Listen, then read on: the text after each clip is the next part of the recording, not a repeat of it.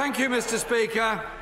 I want to thank all those that took part in an enormous democratic exercise in this country, which concluded with me being elected as leader of the Labour Party and leader of the opposition. I think we can be very proud of the numbers of people who engaged and took part in all those debates. I've taken part in many events around the country and had conversations with many people about what they thought about this place, our Parliament, our democracy and our conduct within this place. And many told me that they thought Prime Minister's Question Time was too theatrical, that Parliament was out of touch and too theatrical, and they wanted things done differently, but above all they wanted their voice heard in Parliament. So I thought my first Prime Minister's Question Time, I'd do it in a slightly different way. And I'm sure the Prime Minister is going to absolutely welcome this, as he welcomed this idea in 2005. But something seems to have happened to his memory during that period. And so I sent out an email to thousands of people and asked them what questions they would like to put to the Prime Minister. And I received 40,000 replies.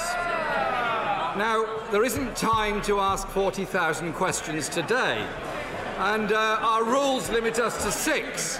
And so I would like to start with the first one, which is about housing. 2,500 people emailed me about the housing crisis in this country.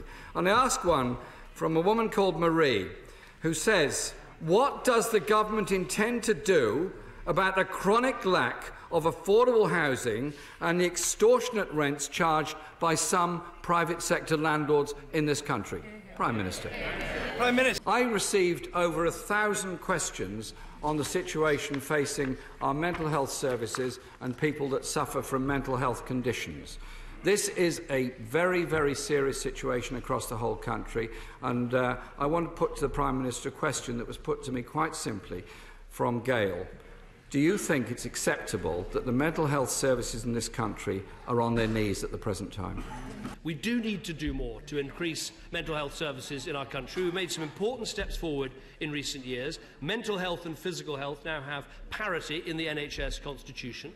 We will not have a strong NHS unless we have a strong economy. If I could take the Prime Minister back to the situation of mental health in this country. It is very serious. I agree with him absolutely on parity of service. I hope that the spending commitments are brought forward rather than delayed to the end of this Parliament, because the crisis is a very serious one. We know this from our constituents. We know this from people we meet. We know this from the devastation that many face, and indeed some have taken their own lives because of the devastation they face.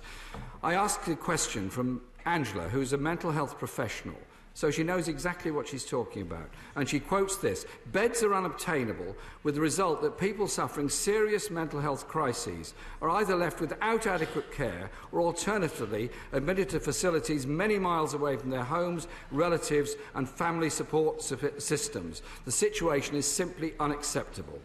What does the Prime Minister say to Angela, to people like her who work so hard in the mental health services, or people going through a mental health crisis who may well be watching us today on Prime Minister's Question Time and want to know that we take seriously their conditions, we take seriously their need for emergency beds to be near their homes and their support system, and that we as a society take seriously their plight and are going to help them and care for them? What does the Prime Minister say to Angela? What I would say to Angela, all those working in mental health, or indeed those suffering from mental health conditions, is that we need to do more as a country to help tackle mental health. Now, that's obviously money into the health service, which we will deliver, but it's also changing the way that the health service helps those with mental health conditions. That's why the figures show that a family... Sorry, I thought this was the new Question Time.